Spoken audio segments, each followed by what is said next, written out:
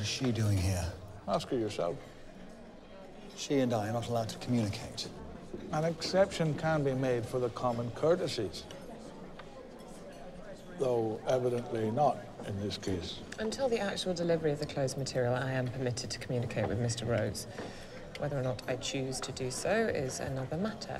Now, as I'm beginning to understand. So would you please inform this gentleman that I'm here to see Mr. Devlin? She and I are going to visit Erdogan, as I told you earlier today. Thank you for reminding me. I'm the client solicitor. It's a matter of routine that I'm present at any interview with the client. I know that. But would you please inform the lady opposite that I have first call upon your services and expertise? Well, perhaps in all the excitement, Mr. Rose has forgotten that there is a special advocate on this case and that we are both representing the defendant. I want to eat my lunch. I was here first.